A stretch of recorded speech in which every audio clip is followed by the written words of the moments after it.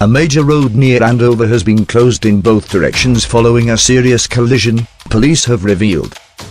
A303 has been closed between the A3057 junction and the A3093 junction, Hampshire Constabulary have informed.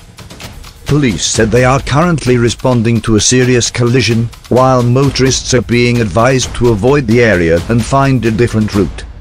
A spokesperson for Hampshire Constabulary said, "We are currently responding to a serious collision on the A303 near Andover and have had to close the road in both directions.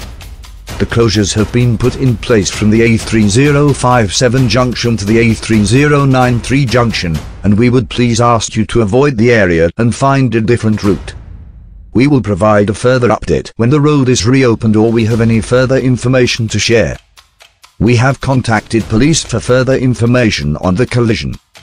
Subscribe now for more updates.